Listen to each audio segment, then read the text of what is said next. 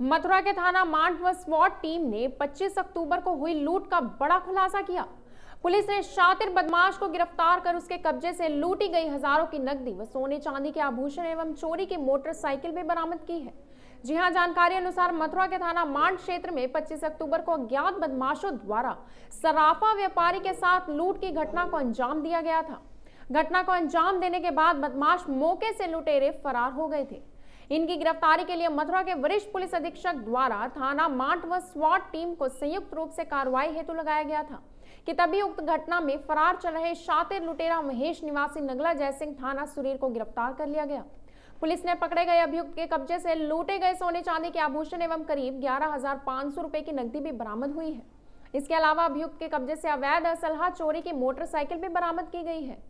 Police पकड़े गए बदमाश से पूछताछ कर रही है और घटना में शामिल अन्य अभियुक्तों की गिरफ्तारी के लिए कार्रवाई तेज कर दी गई है। सर, पुलिस को क्या सफलता मिली है? आपको ध्यान होगा कि अभी कुछ दिन पहले धनतेरस के दिन मार्ट क्षेत्र में एक सराफा व्यवसायी अपना दुकान बंद करके जा रहा था। रास्ते में 3 लुटेरों द्वारा उनसे लूटपाट की गई थी। लूटपाट में कुछ चांदी के गहने और पैसे गए थे। इस समय जनपद मथुरा में लुटेरों के खिलाफ पुरस्कार घोषित, अपराधियों के खिलाफ, वांछितों के खिलाफ और वारंटियों के खिलाफ अभियान चलाए जा रहे हैं।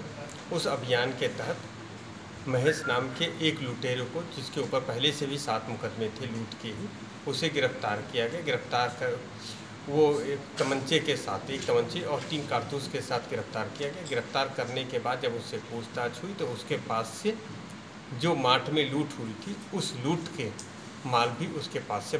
JBD Banquets लाए हैं incredible marriage palace Rajgharana and the finest banquet hall Jyoti Garden, world class catering, centrally air conditioned, lush green lawns, state of the art lighting, a perfect venue for wedding, launching and parties. Rajgharana and Jyoti Garden at JBD Banquets Enterprise।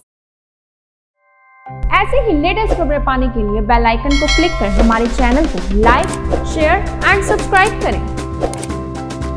धन्यवाद।